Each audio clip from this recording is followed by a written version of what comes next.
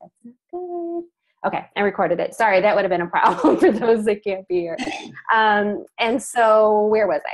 Oh yeah, and so what always amazes me is that we can generate interest and get people, you know, on board with this. And before I turned the recording on, before we started, we have Kim Phillip here is with us, and she was our first client in our first cohort back. I think this is now our 5th one, so she was with us in the 1st, 2nd, and 3rd, working with Grace Centers of Hope, and she reiterated that they're still at the stage even now.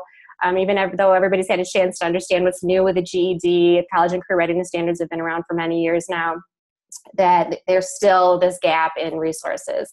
And so what we're doing here, she verified, at least from her perspective, it's still very much needed. So I really want to thank everybody for what you're doing in terms of the service to our adult learners and to the educators. In terms of our agenda, let me get this out of the way. What I really want to make sure is get everybody's calendars up to date with what's going on once the MOOC starts, as well as a couple things that I just want to make sure are on your radar screen, both before and then kind of continuing after the MOOC. I want to talk about getting your assistance in promoting our MOOC. We right now have, and I'll share in a moment, we have just over 500 people enrolled. And it seems like every time I send out an email, another 30 or 40 people enroll that weren't aware. So I know where there's still a lot of people out there that aren't aware of what we're doing. School isn't in session yet. So as soon as the fall semester starts in, I'm sure we're going to have more interest. And so last time we had about 2,000 people join. Many of those were kind of lurkers, just tourists going through, just pulling some material I could kind of see from their activity. And so I'm guessing we won't have 2,000 because we probably had a lot of those curious folks that just came in, took a peek, and they'll be gone. But I think I'm still targeting that we get about 1,000 by the time the course starts. So if I can still, you know, have your help in helping promote it and getting the word out into your network, I'd really appreciate that. And then I really want to spend some time talking about the design project as well as the facilitator roles. So that's why you're all here, and what I'd really appreciate help and support once the MOOC kicks off in terms of supporting our learners that are enrolled in the MOOC, our MOOC participants. And then I joke, I call it homework, but as I said, the second half of our session today is really primarily for the new facilitators to get a lay of the land, to understand the tools and the resources we're using, what our approach is to the design project, where we tend to see the students need in the MOOC need our help and where they need our assistance. And then some other links to some resources that we just frequently bring up and talk about during the MOOC. And so if you're aware of them and are familiar with them, it will help you as you're giving assistance to others. So with that, I'm going to take a second and I know I haven't gotten into a lot of content, but please at any point interrupt me with your questions or comments, and let's just take a kind of a formal second right now. I'll just break. Does anybody have any questions or comments? Certain things that were not mentioned on the agenda that you'd like to make sure that I touch upon? This is Bruce. I just wanted to hear at some point from people who did it last time, you know, sort of what were the big issues that came up, and then also the changes that you made based on feedback. I'm sorry, the what? The changes that were made based on feedback that you received from last cohort participants.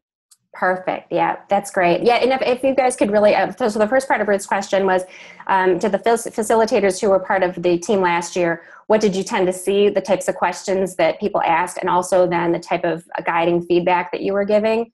And certainly, you know, Amanda, Lisi, Cheryl's on here, Kay is in here.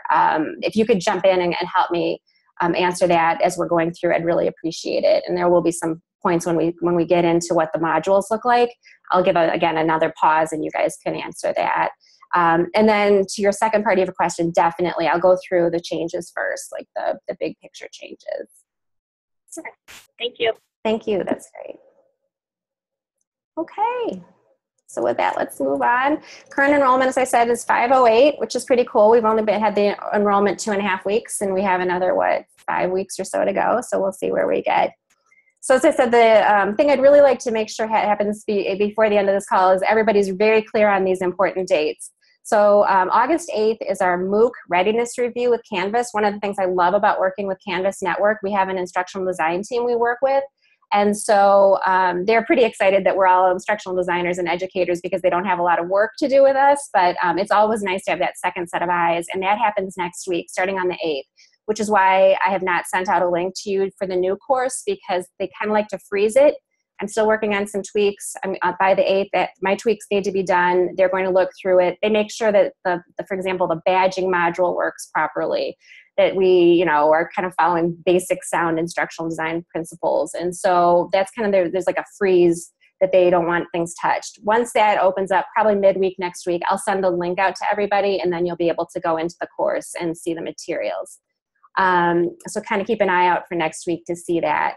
Then given, as I said, most of us have been on the projects before, either in a student capacity or as a volunteer facilitator. I'm going to try to get away with just this meeting plus one more. And I selected a date on August 25th, which I know a lot of you will probably be back at school, and it might be hard for you to join us. So we'll do the same thing. I'll record the session and post it. And if you could just reply, if you click on that link that says August 25th, if you could just reply whether or not you're available. And if you're not, no big deal. I will try to post it. But like I said, I'm hoping we can just get away with one more meeting and then just correspondence via email, because I know everybody's really busy getting back to the fall. The MOOC official dates for the class starts September 12th, and it runs through December 4th. Last time we extended it. I'm hoping we don't need to do that, but we'll see.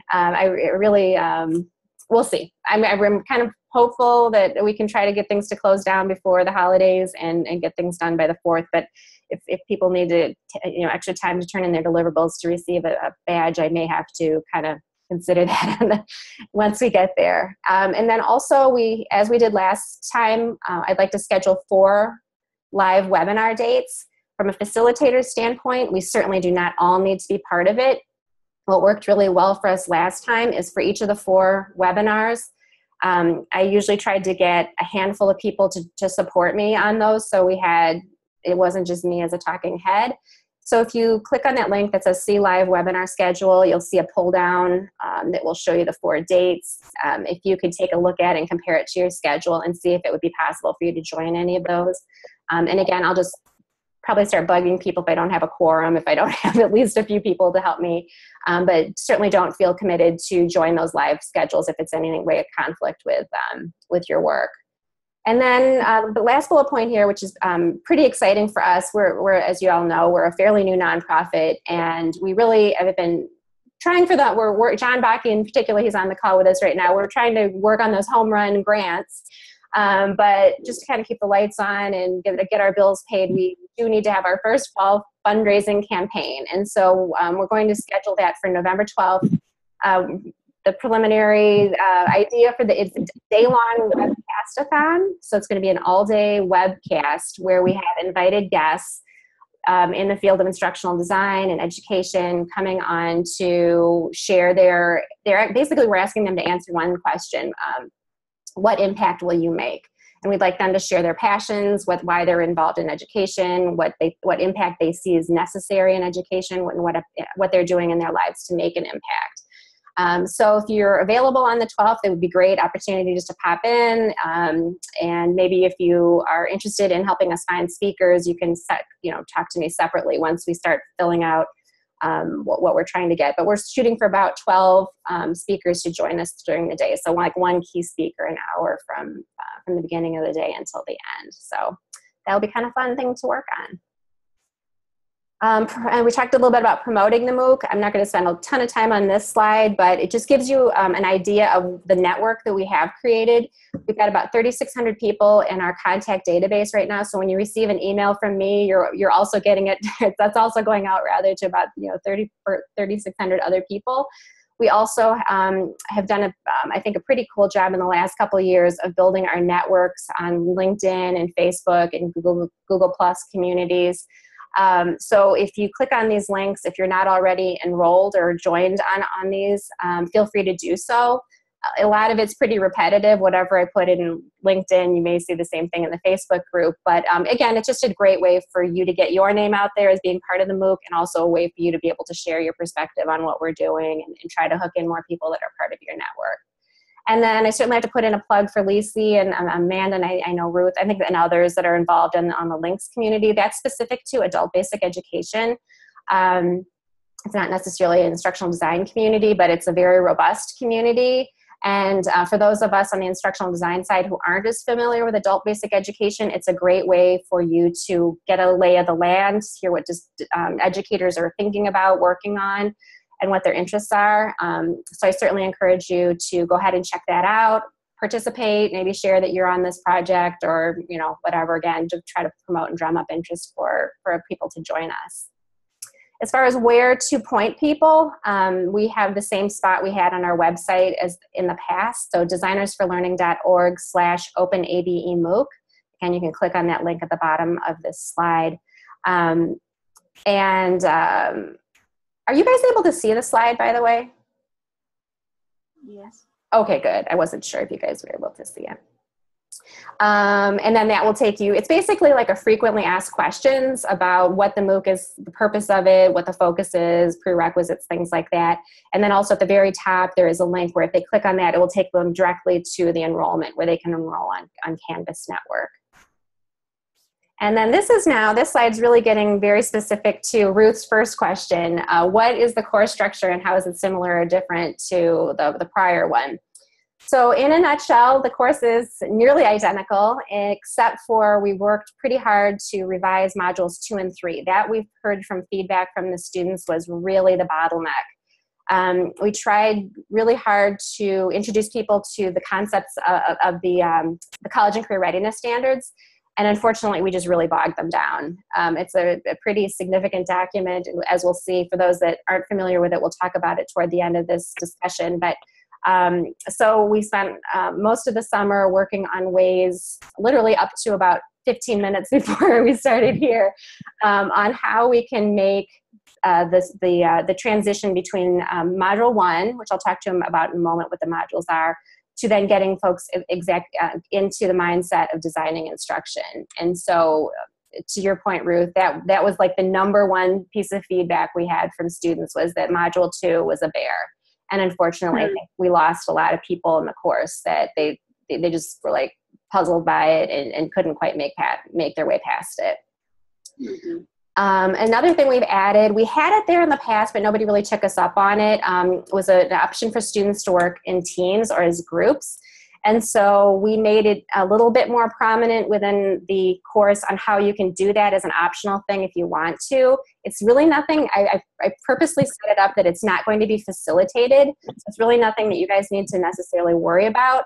It's more of a voluntary thing if they are interested in partnering up. Maybe they have someone from their program or their school that they're in and they want to work on a group project for a class or whatever it may be.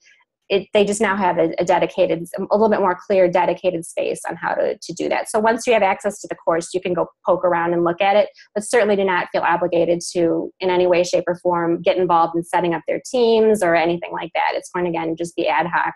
Whoever wants to set something up, they can. And then really one of the most exciting things we worked on, this change from the last course, is we now have a bonus challenge.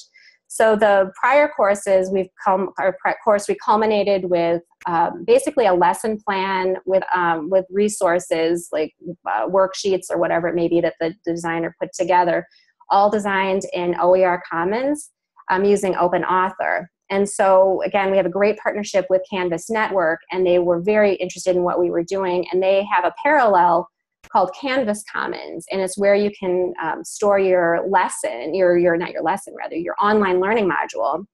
You can store that on their version of what would be their version of OER Commons. And so we've crafted a bonus challenge that once students have gone through the entire course, turned in their resource within OER Commons, they can then redesign that as an online learning module. So then they'd be able to incorporate things such as discussion boards and quizzes and things like that, everything that you're able to use in the Canvas LMS.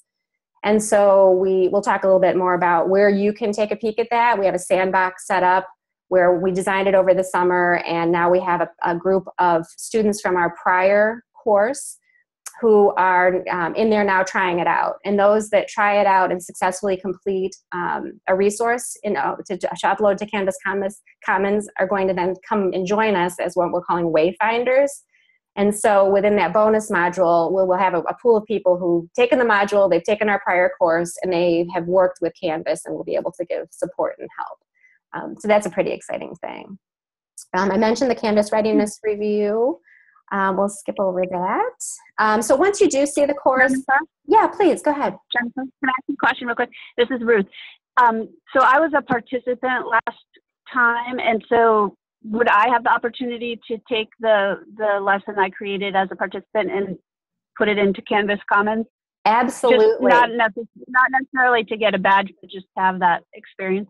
Yeah. Oh, absolutely. Yeah. And so if you want to look at it over the summer, I don't know if this is a better time for you than later in the fall. I'll in a couple slides, I'll share with you the sandbox that we have right now. So you can go in and follow the instructions on how to do it. And actually, if then after you do that, if you provide us feedback how it went, that would be fantastic. So I actually would be thrilled if you would do that. And then, like you said, we'll give you a badge, but it's fine. That's cool too. Okay. Okay. Thank you. Sounds good. Thank you. So I talked a little bit about the format already. So I'm going to skip through this pretty quickly. You can read this if you want to know the specifics of how the modules lay out. Our project does culminate with. Oh, you know what? I'm getting some feedback. I'm just going to see if I can get some audio here. There's a little better. Sorry. As I mentioned, we do culminate the course with offering, prior we had one badge. It was called an Instructional Design Service Badge, as well as a certificate. But now that we have this partnership with Canvas, now we're going to be offering this second badge. So that's I think kind of a cool thing. And we actually did a study in the last course on badges. I've kind of always in my career poo-pooed badges, not thinking that they were that important to people.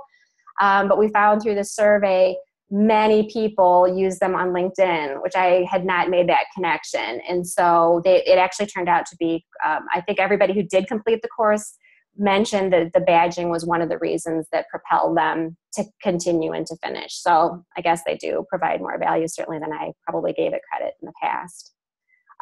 So let's jump right into kind of tying into what Ruth's question was, and also then bridging the gap for those that did not participate with us.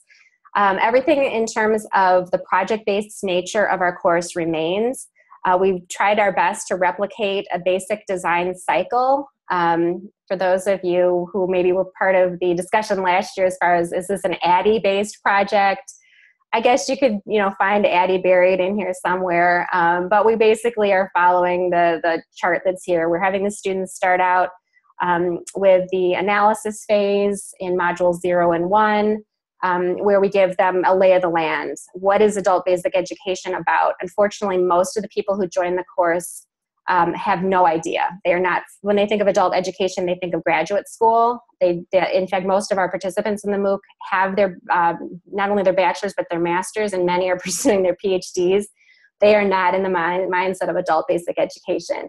So our first modules, 0 and 1, are really giving them a full view of the nature of the problem, in terms of numbers of people, as well as then getting into the personas, which give them a more intimate view of who these learners are and what the different types of circumstances may have gotten to them to the point where they have not pursued or been able to complete their high school certificate or equivalency. And so that's kind of the whole purpose of our first couple modules, is just to get them in the mindset of our learners, the need, and the problem. And then in modules 2 and 3, as I said, this is the really hard part, because we have a design course with no prerequisites. And so, there's so much learning theory and instructional theory, and you want to pull out enough that they have something to work with without, as we unfortunately did the last time, overwhelming them with too much detail. And so this is really in these second and third modules where we ask them to put on their designer's hat and start thinking about the needs, and then how they're going to solve those needs through their instructional intervention, which is the lesson that they're designing. And so the part that's kind of unique with this is we also encourage them, because what they're designing is open educational resources, we also put in this mantra of don't please don't reinvent the wheel if it's already out there. So within Module 3, we give them an introduction to the world of open educational resources, point them out to places where they can find resources, get a little bit into what licensing is and things like that. And so that is now solidly in Module 3. And then in Modules 4 and 5, they really formalize their deliverables by preparing a written design proposal. We have a template, which I'll share with you in a moment. And then finally in Module 5, they pull their design proposal into OER Commons using Open Author. And they actually then develop a prototype in Open Author based again on the design template that we've provided them. Jen, there's a question. Sure. Yeah. On the chat box. I don't have one. I'm just alerting you to the question. Thank you. Thank you. Okay. Are readings assigned to them? Is this the role? Okay. Yes, all readings are assigned to them.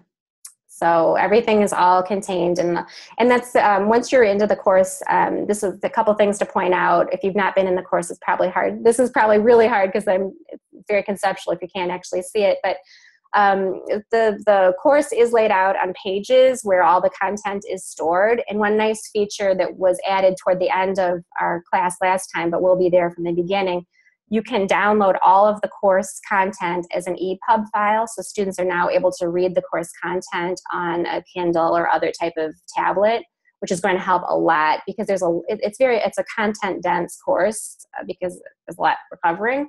And so it's very nice then that the students will be able to keep in their, backpack or whatever going to work. They'll be able to have a copy of the course materials at their disposal. So that's nothing you need to worry about. Okay, thank you for the question. That's great. And then going back to our design cycle. So after they've designed things, we then incorporate a round of evaluation. And I know a lot of you are already familiar with this, but I'll just go fairly quickly. We are using what are called the Achieve rubrics. They're built into OER Commons.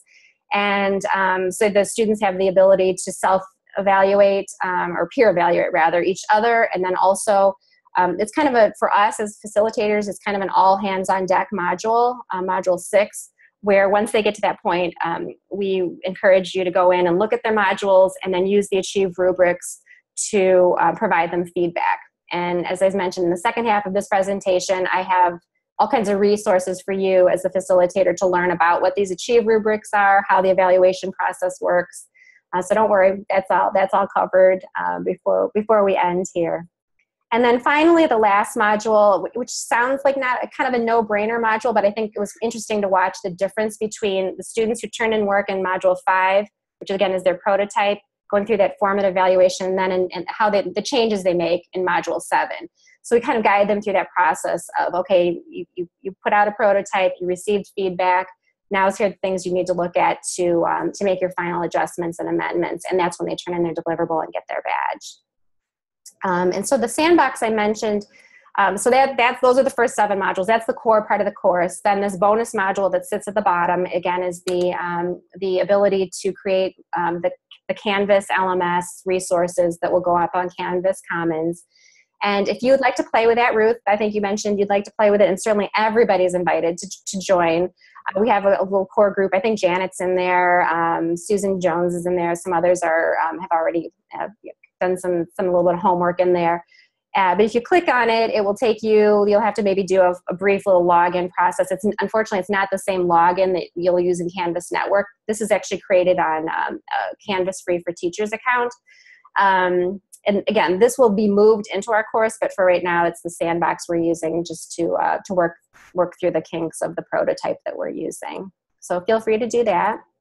So now I'm halfway through, and I think now we're probably getting to the part everyone joined in for, like, what am I doing here? What's my role? And so really most important, and I again, if anybody would like to chime in at this point, I think Ruth was saying if the prior facilitators could share with all of us what their experiences were. I'll just kind of give my 2 cents to kick it off. My objective for the facilitator role really is an ambassador for the MOOC. This very much is a self-study opportunity. As I mentioned, all the course content is there. Theoretically, someone could just charge through it and not care or post or, whatever, and still turn in a lovely deliverable, I'm sure. But we really are embedding the whole course in this peer-to-peer, as well as the interactions with our core group of subject matter experts. And so really what we're looking to do is keep our eyes and ears open for support opportunities. And some of that is, if you look at down at the bottom of this slide, it's the formal responsibilities. We'll talk in a moment about specific modules that I've assigned each of you to be in charge of moderating the discussion. But then also, and this is, I think, where it would be helpful for others to chime in, just kind of be also aware and cognizant of the other modules. Maybe we have a help module, we have ask a subject matter expert, and certainly there are other discussions happening in the other modules. That if you just kind of keep your eyes open and maybe not respond to everything you see in those other modules, but get a sense for where the questions are coming in, where people are stumbling, it will just help you as you're providing facilitation support within your module. And I think I'm going to stop talking right now. And maybe, Lacey, I don't know if you have the ability to talk right now, but Lacey, you certainly were a powerhouse facilitator in terms of providing a lot of discussion board support. Could you backfill your comments on the type of support that you provided? Well, what I found myself, and my voice isn't the best, but if you can hear me, I'll continue. Yep. What I found students had most problems understanding, well, you've already mentioned the CCRS, and it looks like you've addressed that. But first of all, a lot of these developers are not aware of andragogy. They're not aware that adults learn differently than children. So they're very ambivalent about how to develop a lesson for adults. The other major point is that this MOOC is designed to create life-solving problems, and and everybody, my students have problems with that too. What is the difference between a real life problem and an academic problem? And they're two very distinct things. People drop out of school in high school because they don't understand the academics. And these courses are designed to apply academics to solving problems that relate to people's lives. That's a very difficult concept. So people will argue with me about, well, getting the GED is solving a life problem.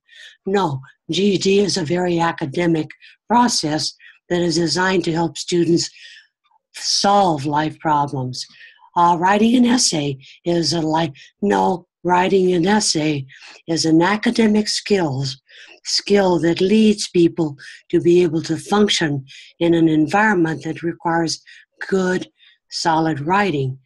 If you say, okay, my lesson is going to be designed to write a report on a health case study, yes, that is a life problem.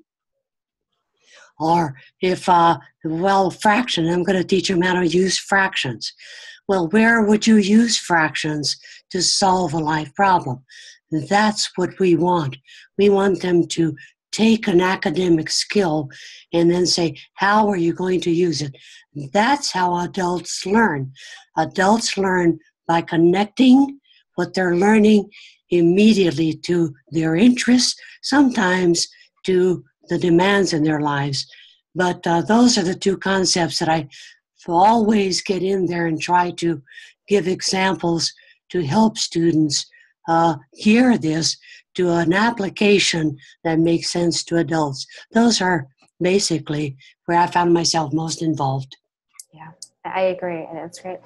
Thank you, Lacey. And Cheryl, I don't know if you can hear us, but you again also were very much a rock star in all the topics that Lacey just mentioned. Do you have you want to add your 2 cents if you have your microphone available on in terms of the support you felt you needed to give?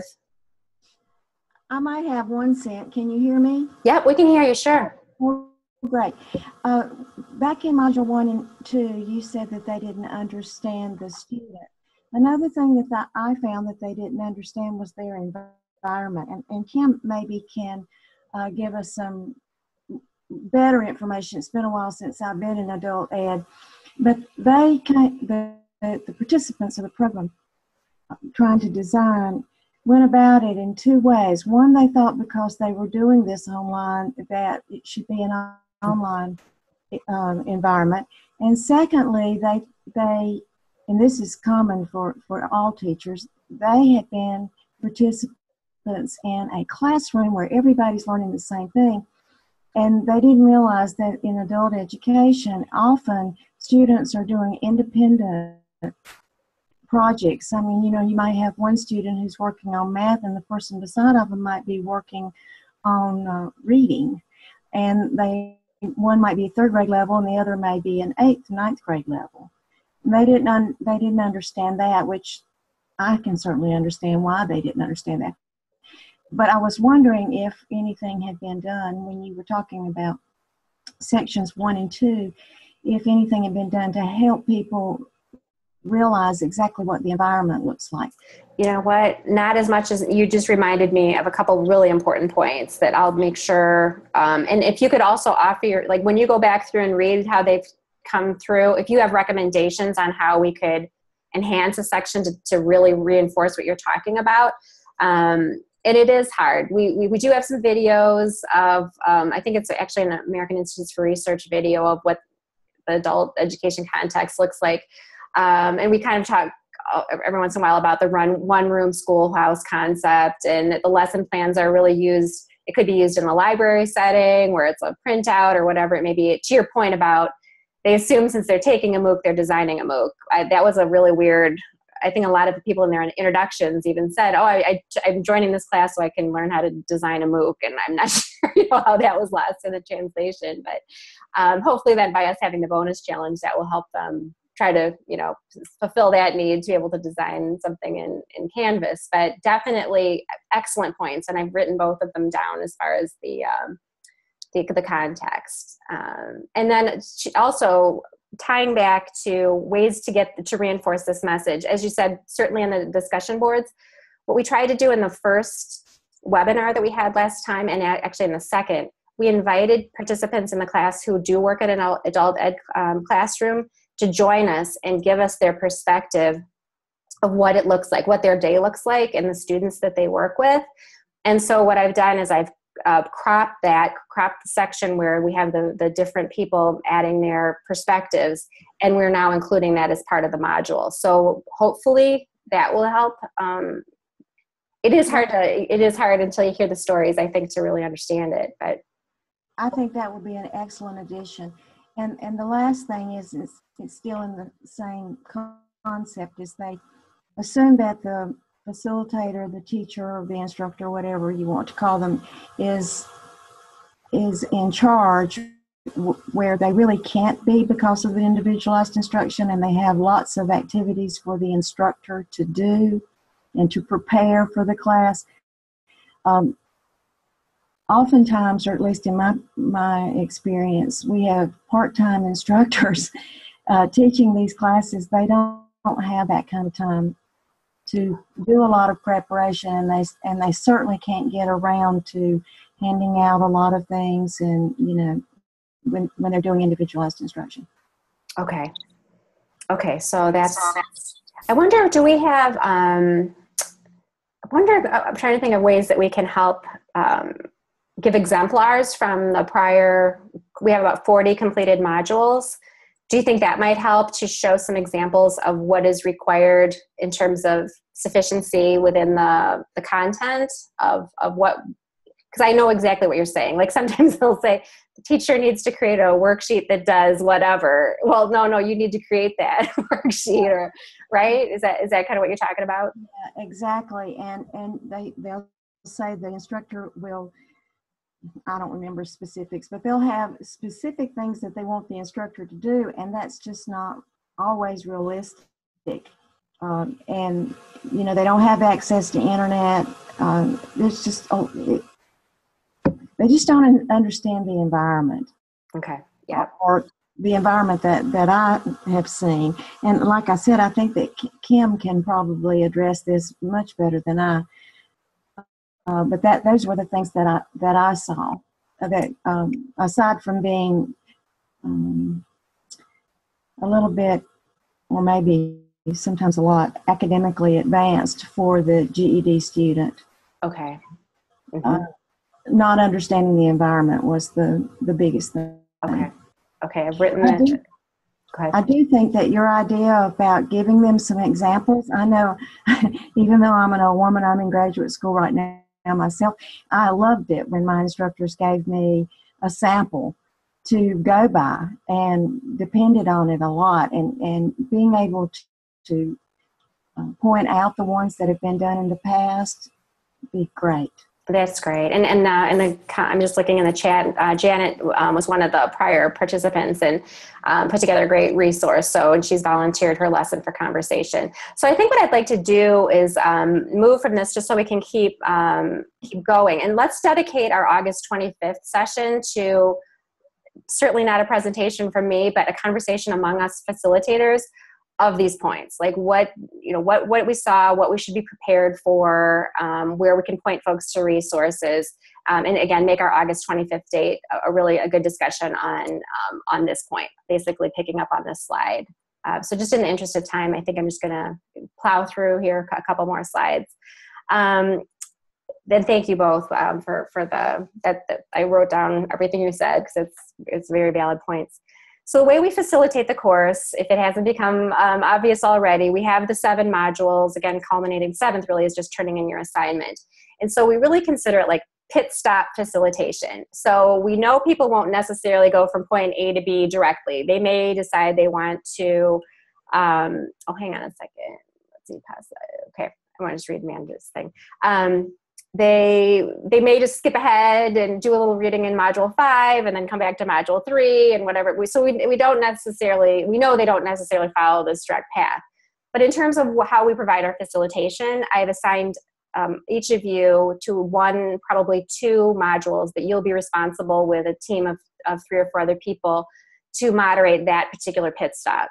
And so I've given a recommendation. If you click on the link here, it will take you to a Google Doc, and I will open it right now, actually.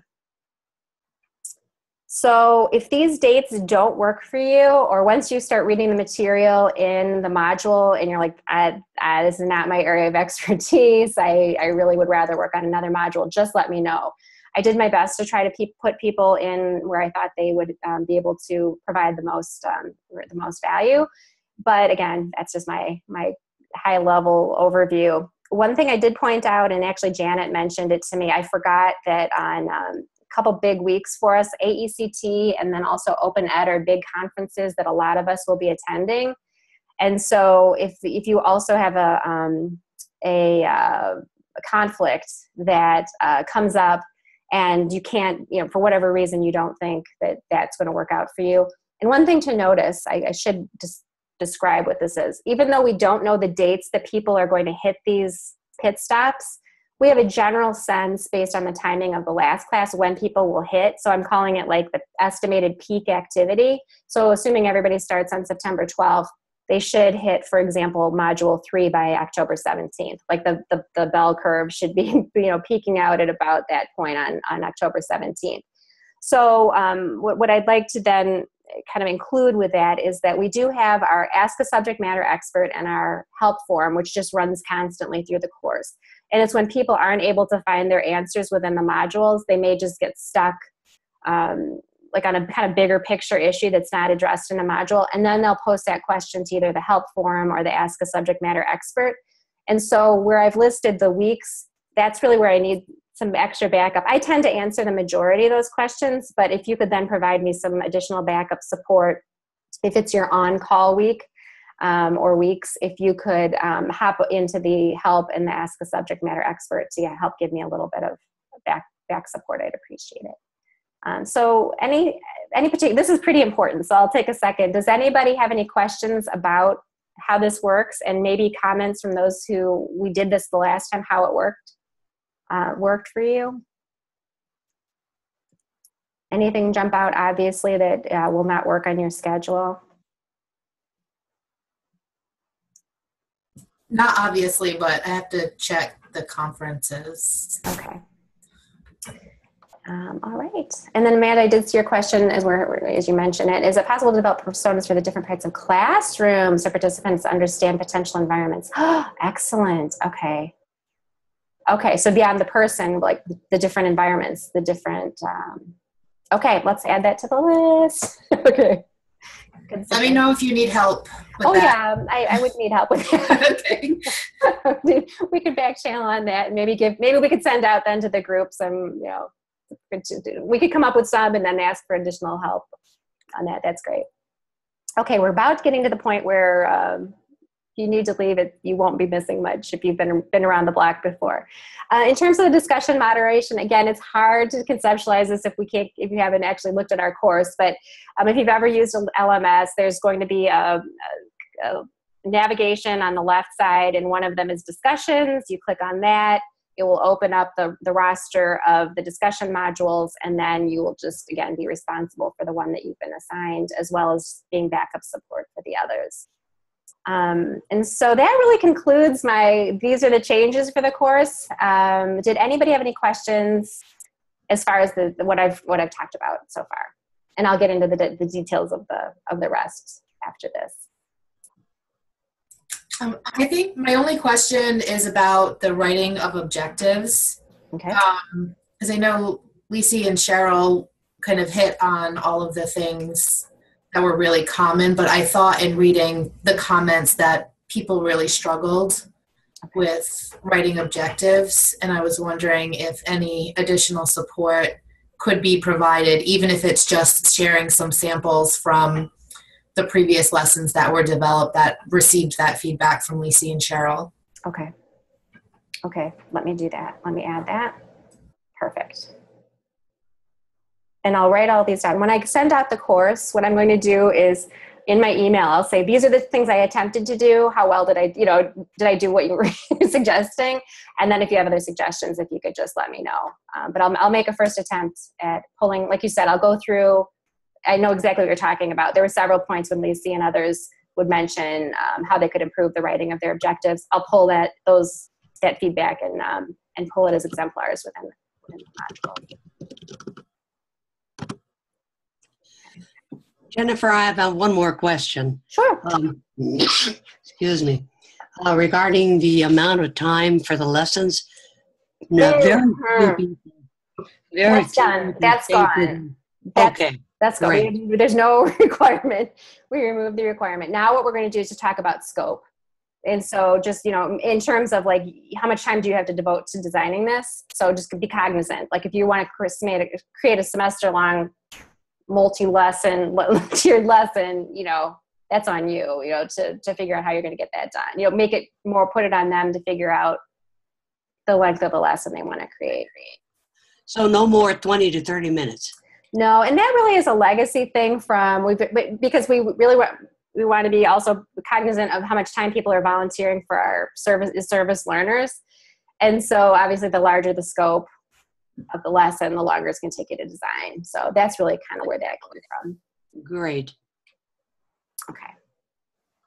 And that is hard. As we all know, scope creep is probably one of the toughest things. Okay, so I'm just going to barrel through this. I know I've been a talking head already, but now I'm really going to be a talking head and just point you to some really key resources that are going to help you get a handle for the content and the material that's covered in the course. So as I mentioned, we heavily use OER Commons, and so as I put in capital letters in bold, that this is important. So Jennifer? Yeah. Mm-hmm. I'm sorry. Ruth is having trouble with her phone, so she just asked me to ask how the evaluation part of the lessons looked. Meaning, how did the module go? Like, how did we think the lessons turned out? I'm going to go with B, but I'll wait for her the second part. Okay. Yeah, it's a learning experience, so it was hit or miss. Some were excellent, and some were, I want to get a badge, and they turned something in that I don't know if was giving an A, B, C, D, grade. I don't know if they would qualify for the A's and the B's. And then some, like I said, many, this is brand new.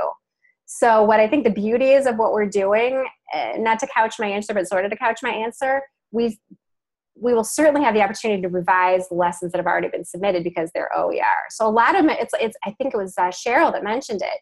They have a great skeleton shell for what needs to happen, but maybe they didn't develop all of the resources that are required. I think that's going to be really part of my message to the students is go back to our pool that we have and feel free to pick up on the resources someone else has created and take it to that next level. And we do have the feedback on most of the lessons. Either a peer or one of the SMEs was able to provide feedback, which is attached to the lesson as part of that Achieve rubric. So I'm sorry it's a long-winded answer, but it really isn't a good or bad answer. Some were good and some they need revision, and we have the opportunity to do that. Okay. I hope that answered the question. So back to the what I'd like you to spend some time on. So do please make sure you pop over to OER Commons between now and August 25th to check things out. It's a really important part of the course. OER Commons comes up in almost every module. We also, to the comments that Amanda was just asking and Ruth were asking, this is where you can find all the resources that prior learners prepared in last MOOC. So if you click on the link that it's at the bottom there, that will take you, I think there are about 40 resources that are in there. And maybe to help answer Ruth's question, feel free as you're looking through it to use the evaluate feature to add your 2 cents as you're going through it. That would be fantastic because it's certainly something you're able to do right away. And I'll share in a moment how you do that. So when you're, if you're not familiar, I would have to say Open Author is one of the easiest pieces of technology I've ever used. If you can use a Google Doc, you can use Open Author. However, it's, bell curve. We have some folks that really struggled with it and some that were like, this is really too easy. I'm not able to have the functionality I like. So if you want a nice overview, I've included some links here to videos. Here's one that gives you an overview of what Open Author is. One thing to point out, it may be a little more confusing than it used to be in the past because they have OER Commons now has different authoring platforms. We are still continuing to use Open Author. So when you're on the home page, if you click on the Create button, the next dialog screen you'll see is this one. And so as I mentioned, there's 3 different authoring tools you can use. The left side is Open Author, the second is a lesson builder, and the third is a module builder. The 2 on the right are for K-12 and for higher ed. Again, we're continuing to stay with Open Author. That came up a little bit. Some people try to push us to try the other ones, and it's just a different animal, and it really doesn't work for our purposes. So once you click on Open Author, as I said, it's a very easy authoring tool. It looks a lot like Google Docs. In fact, you can import a document from Google Docs. And so you have a screen where you write your content. You have a screen then where you describe what your lesson is. And we give students within our lesson materials prompts on how to populate all of these screens, particularly how to archive and tag your resources so others can find them. And then finally submit, which is then where they're allowed to select the license. All of the resources are Creative Commons in some way, shape, or form, but then as we all, or most of us probably all know, you have variations on the type of permissions you give within your Creative Commons license, and this is where they make those selections. So I just really encourage you, if you haven't played with OER Commons and played with Open Author, go ahead and review those videos, and again, the learning curve it's pretty quick. You should pick it up pretty quickly. Getting back to that part of your role that does get into the evaluation, if you're unsure of what I'm talking about, once you have access to the course, head over to Module 6, which is the evaluation module, and there's additional instructions on how the evaluation process works. But in a nutshell, each resource that is created in Open Author has the ability to evaluate it. So as it shows here in the number 2, you click on that number 2 or the link underneath the number 2 where it says evaluate, and it will take you to the Achieve rubrics. And these are rubrics that have been prepared, not by us, by others, as a common way to evaluate the quality of a resource. And if you want more information on the Achieve rubrics and how the evaluation works within OER Commons, feel free to check out the video that I've listed here. And then also then how the evaluation process works.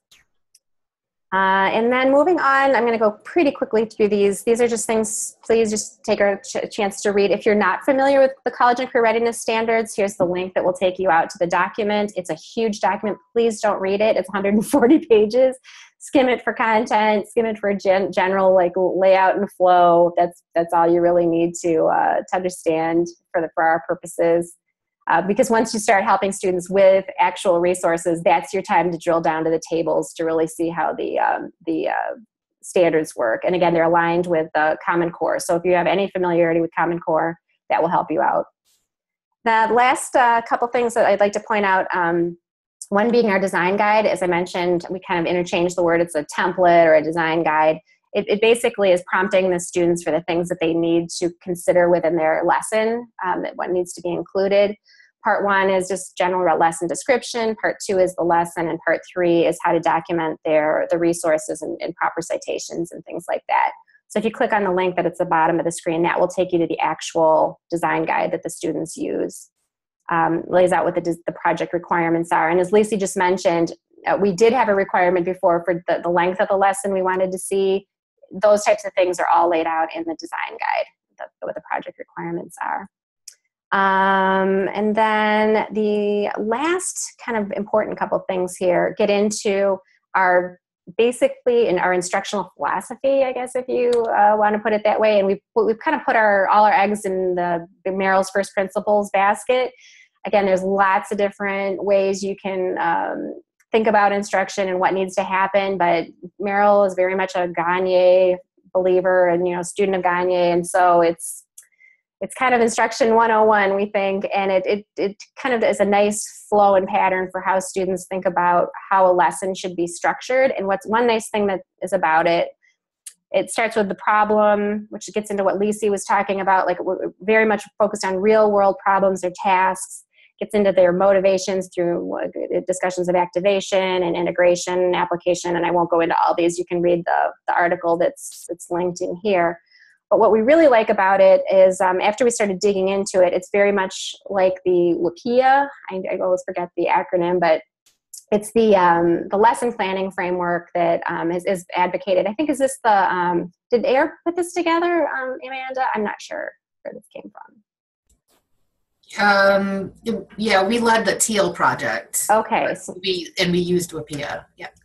And so it was a project to work with adult educators on best practices for creating lessons. And so if you look you can easily align the WPIA framework to Merrill's First Principles.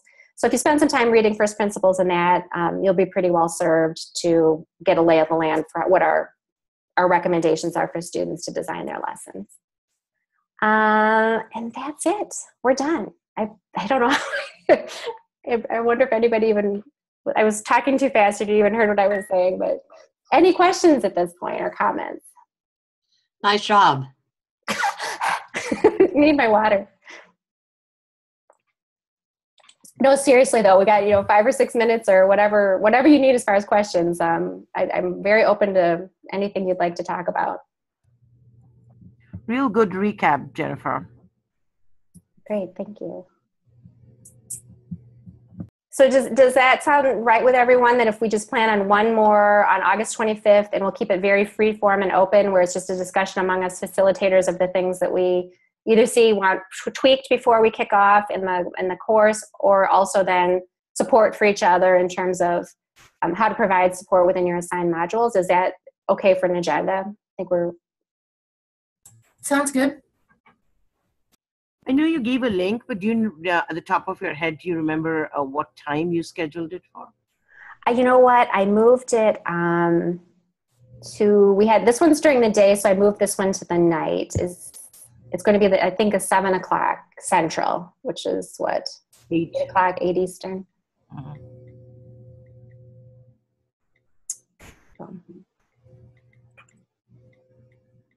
Okay.